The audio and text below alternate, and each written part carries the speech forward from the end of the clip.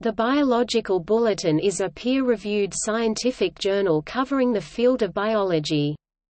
The journal was established in 1897 as the Zoological Bulletin by Charles Otis Whitman and William Morton Wheeler. In 1899 the title was changed to the Biological Bulletin, and production was transferred to the Marine Biological Laboratory at Woods Hole, Massachusetts. The current editor-in-chief is Kenneth M. Halenich. The Biological Bulletin is indexed by several bibliographic services, including Index Medicus, Medline, Chemical Abstracts, Current Contents, BIOBASE, and GeoAbstracts. 6 issues are published per year and all content is made freely available 1 year after publication. According to the Journal Citation Reports, the journal has a 2010 impact factor of 2.47.